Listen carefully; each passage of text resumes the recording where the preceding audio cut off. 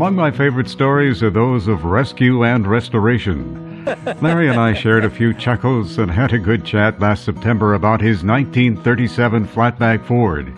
Here's how he found it. It was for sale on a little piece of paper at Kalamazoo in Michigan, and a friend of mine saw it and relayed it to me, and I went to Imlay City, Michigan, where the guy had 5 cars for sale, and I picked this one, and it was a piece of junk when I brought it home. That was 30 years ago. Larry wasn't kidding. It really was a piece of junk. He bought it 30 years ago, and restoration took 13 and a half years.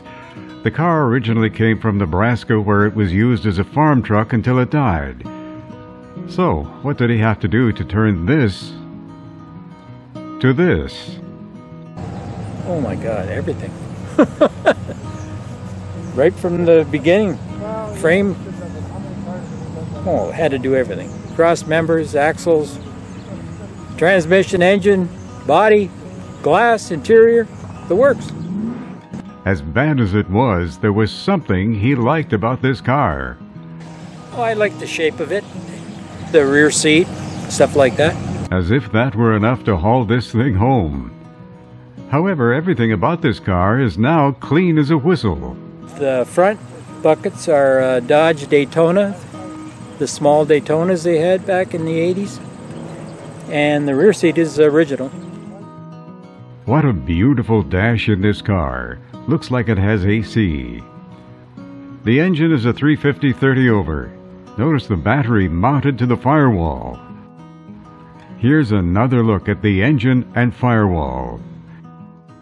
Larry has always been a car guy, even from an early age. Well, when we were 9 and 10 years old, we'd sit on the side of Highway 18 near the Sunnyside Tavern, and the cars going south are mine, and the cars going north are his.